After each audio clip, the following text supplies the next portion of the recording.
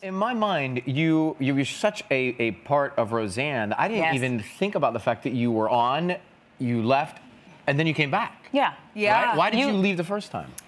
I left to go to college. You know, I had been working. TV is rough, as you guys know. Mm-hmm.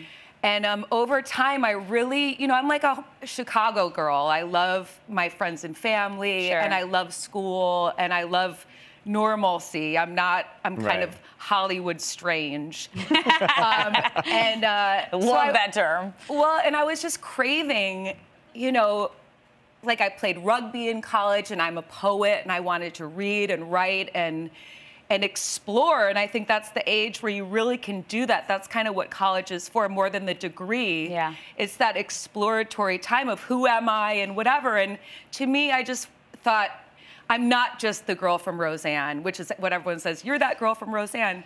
I have a lot more to me than that, and I wanted to explore that. And I also wanted to be around my peer group, which I hadn't been in years, save Sarah Gilbert, who's my age. Love her.